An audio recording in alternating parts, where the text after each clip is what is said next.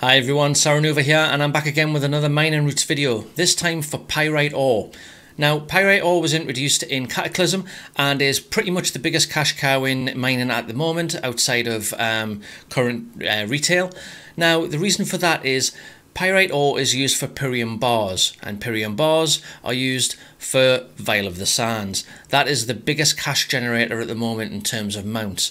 So what I'd like to do today is take you through two of the best routes that I use to mine up Pyrite Ore. Before we start though, I highly recommend using an add-on called Gathermate 2. This is an overlay tool that shows previously found mining nodes on the map and is essential in understanding and planning the correct route for mining. To help you out whilst farming, there is also a database of previously known mining nodes that you can import. It'll show you little silos on the minimap of previously discovered nodes after you import this, so it makes everything infinitely easier as you're going around these routes that I'm going to describe today. Gathermate 2 is also useful for gathering professions such as herbalism, archaeology and more, so download and import the database using the links in the description. Now the first main area I go to is Twilight Highlands, and I always start just north of Dragonmoor Port.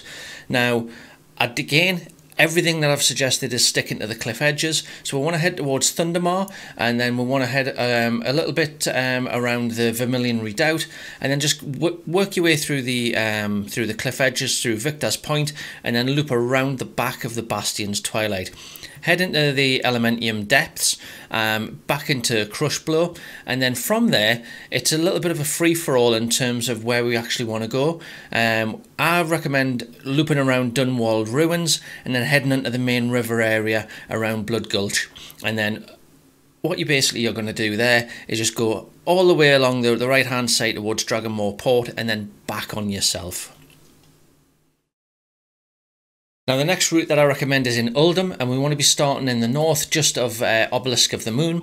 Now again, sticking cliff edges, have a little bit of a wander around the water area and head down towards Schnott's Landing. Halfway down there though, back on yourself and come back up towards the Temple of Uldum and then around the Obelisk of the Moon again.